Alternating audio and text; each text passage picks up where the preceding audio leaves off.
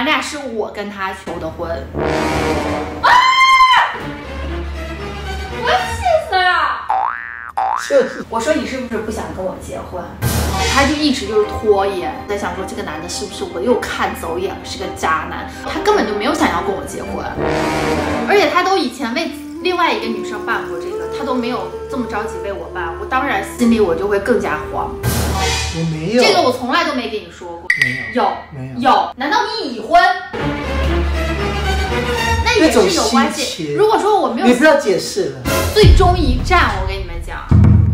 I could be red, or I could be yellow, be blue, or I could be purple, be green or pink or black or white. I could be every color you like. 又要来了，还有爸爸和妈妈。耶！我会忘记什么事情吗？我什么都记得。这一集那个啥啊，跟大家汇报工作来了。不是之前我们聊就是爱情嘛，我自作主张的带着优爸拍了几张似我以为的订婚照，但是呢，优爸就根本就没有想要跟我结婚，一直敷衍我。不是，那我们都已经说要结婚了呀。你根本就是骗，你这个男人的嘴就是骗人的鬼。我就跟大家说，那个留言+1凑够200个，我就跟大家分享，结果多少个？你知道有一个 Vincent， 他说他代表他们工厂的100个人给我们加100。他代表他整个工厂都在等我们的公司还是工厂，对不对？说到做到啊！这一集就跟大家继续聊。当时我们俩已经谈恋爱1年半了，我们家里人很催，我当时是25岁，就已经是适婚年龄了，而且我们俩当时已经同居了，这在东北来说是个大忌。对。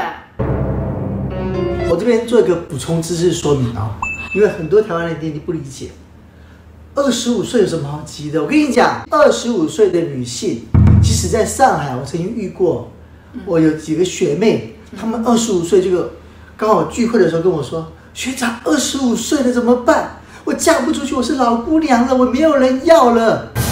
我想说，25岁不是人生最黄金的时候吗？你不是应该享受你的人生吗？女人黄金的时候就应该结婚呐，这个享受你单身的日子啊。不是啊，就是你错过了最黄金的机会，可能就是你在选异性的时候，你就会丢分。我身边的一些朋友，的确他们就会遇到这样的问题，这可能就是和大环境的人的心理有关吧。总之呢，我们家人当时就催我，那什么意思呢？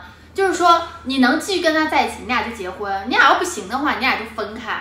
我当时其实也这么想的。对。地点是在北京。对啊。望京地区。望京。我们那个同居的家。当时赶去买菜的我，这个是客厅，所有都是自己布置起来的。9年前的我在厨房剁鸡，我很贤惠吧？这是我们家书柜小角落，还有我的琴，这是我们的卧室。那天晚上呢，我就准备跟他来个最终的了断。我一直以为你是觉得找到对的人，不是，是了断。就是我奔着2个方向去，要么就是咱俩结婚，要么就是咱俩就分手。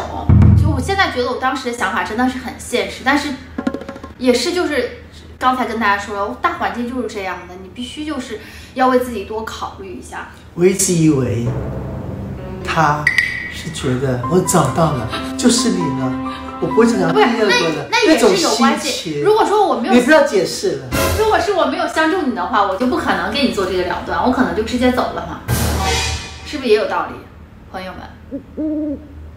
也是。而且呢，他根本就没有想要跟我结婚。谁1年半就结婚的呀？我在那天晚上之前，因为台湾人和大陆人结婚，台湾人这一方他要开那个无犯罪证明。我一直催他办，他就一直就是拖延，在想说这个男的是不是我又看走眼了，是个渣男。如果他真的很渣的话，那就是当断则断，长痛不如短痛，对吧？那我就分开嘛，对不对？会。而且他都以前为另外一个女生办过这个，他都没有这么着急为我办，我当然心里我就会更加慌。我没有，这个我从来都没跟你说过。有，是吗？是的，有这个事。在北京的时候是的，你都为另外一个女生办过无犯罪证明。你看优爸现在脸都红了，我们俩今年是结婚满7年，这离我们结婚纪念日还差1个月，1个月满7年之痒，这最后一挠挠就在这儿了。这今天跳过，下一集跟大家讲这个他为另外一个女生办了无犯罪证明的事情，对不对，朋友们？我能不多想吗？他都为其他女人办了，没有问我办，然后特意的拖延我，是不是？我的感情是不是被他欺骗？那天晚上就是我们俩的最终一战，我跟你们讲。本来这一集是要给大家找一下当时的情景再现那个小沙发，但是那沙发真的是太破了，跟你讲，而且很小，在台湾真的是也很难找到那种同款的，所以呢，就干脆就是，哎，这就算那个情景剧了啊！你用我们家现在这个沙发给大家演示一下啊。我们当时坐在沙发上嘛，然后呢，优爸就在那看电视，我就开始跟他聊天儿，我们什么时候结婚呢？然后优爸就说那个再等一等，等我有时间的，是不是？是吗？你就说，这种男人他气不气人吧？我说你是不是不想跟我结婚？我说我拖不下去，我都25岁了，咱俩谈恋爱谈1年半了，才25岁，你对我有什么不满意的地方吗？我是你想要的那个女人吗？是吗？如果不想结婚呢，咱俩今天晚上就告别仪式吧。看我是不是要给你3句翁，然后我就拎包滚蛋了。这个时候呢，优爸就开始颤抖，他真的颤抖了哦。我在想说，你是不是有什么难言之隐啊？难道你已婚？我朋友他说，薇薇，你这个交台湾男朋友，就我据说有很多台湾人就是在台湾会有一个老婆，然后在大陆还胡搞乱搞说他单身，因为身边这种比较贬义的这种大家的忠告太多，就是你一边答应我了，你一边又不实施，你就光天天嘴上打炮，对吧？我说那你是因为什么原因呢？因为什么原因迟迟的你就不跟我结婚呢？2个字儿吧，交往1年半，我当时就是逼婚，你们知道吗？就是逼婚。然后优爸就说，我觉得就是一方面就是我以前谈的恋爱就是也有过2次，2个人真的是考虑走向婚姻，但是因为他妈妈他的家庭就散掉了。有2个前男友，有2个前女友。然后呢，第2个原因呢，就是他的前女友也是因为彩礼和房子的事情跟他分手的。就这次恋爱给优爸的打击很大，他说这些我都拿出来，是不是你当时这样说的？对，就是这样子。啊！我要气死了！就是这样子。我当时跟优爸在一起的时候，其实我都知道他啥也没有，然后他就跟我说他大陆没房子，然后并且买不起房子。对啊。但是我当时真的跟优爸说，我说没有关系，我说就是咱俩都有能力，都有专业，咱俩以后一起赚。然后优爸听到这句话之后，优爸怎么样？一定很感动啊。然后我们就说结婚了。屁！你个直男，你都忘了。我这个时候其实我内心还在迟疑，你们知道吗？就是我虽然这么嘴巴里这么说，但是我内心还是有点纠结，有点忐忑。可是这个时候优爸做了一个举动，这个才是我真正觉得我觉得这个男的就是哪怕什么都没有，我还是愿意和他结婚。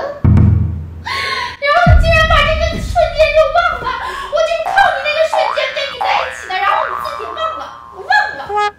他就哭了，然后他真的是他哭的吧，他是这种还很激动、很颤抖的哭，你知道吗？他浑身都在颤抖。你别用这种疑惑眼神看着我，好像说的不是你似的。结果你搞得跟你啥都不记得了，你都发乎真情的，他都不是那种刻意的，你就发乎真情，你才能记一辈子呀。我就记得很感动啊，你感动，你哭了，你感动到哭了，这个是个点。我感动的哭了，来点进去啊！我感动的哭了。就是他哭了，我还有点懵，你们知道吗？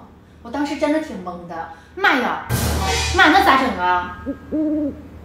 我就给他一个拥抱，他颤抖的哭，然后给我一个拥抱，不是这样抱，我又不缺儿子，这样的，然后我就给他一个拥抱，不哭了啊，不哭了，不哭了，不哭了啊，不哭了，大宝啊，好宝，不哭了。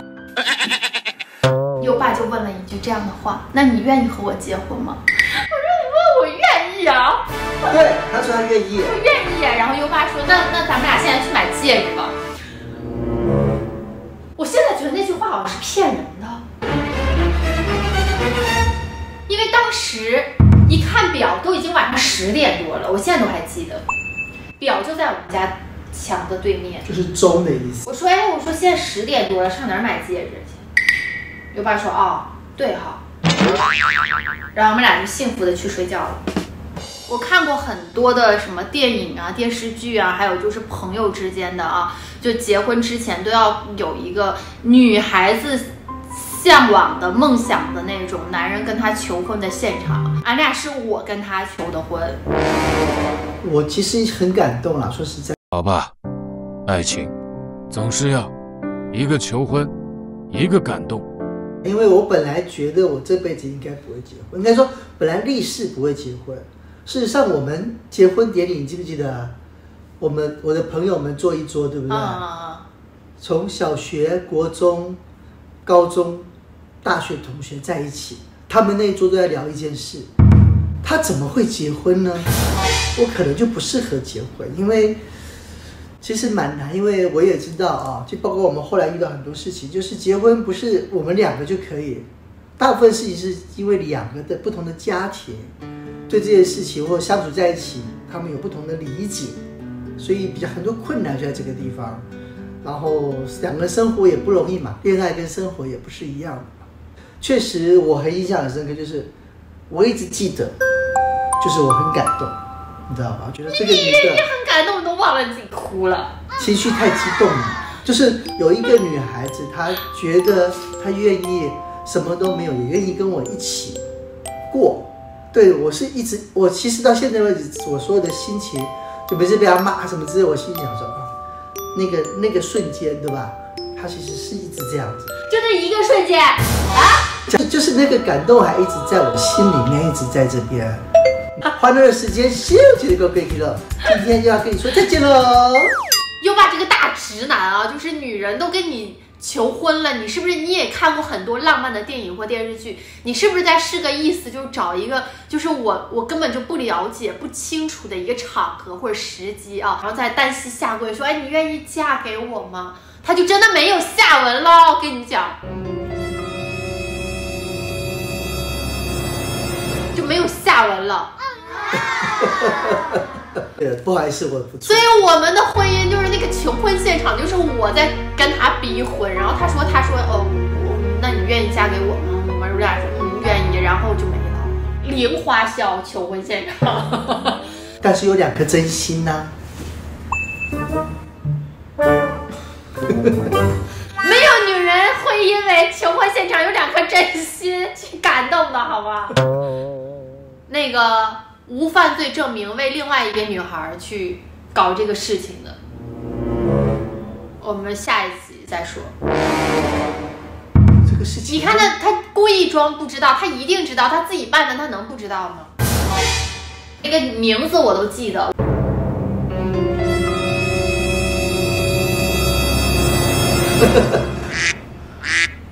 你们现在看到都是我们俩很感性，聊的都是内心，聊的都是真情，就是啊，我愿意跟你在一起，你愿意吗？我愿意。现实生活中的东西什么都没考虑，可是呢，所以没有所以。可是呢，那一晚过后，你终究该聊的还是要聊。我们要汇报各自的家长，我们准备结婚了，各自的家长都会有一些要求，特别是女方的家长，特别是我们家那边，我妈我爸指定会有要求。那要结婚了，实质上的问题就出现了。彩礼多少钱？跟他说，房子怎么弄？订阅。如果还两岸想要婚姻的，可以仔细再往下看追我们的剧，因为这真的是很多不同的文化，然后双方，我们肯定双方都彼此有努力去突破万难，真的，他有他的万难，我有我的万难，然后我们其实能够在一起，真的相当不容易。那大家中间很多人问过我们，是不是留言的呀？有人问，那继续追我们吧，我们就一一跟你们道来。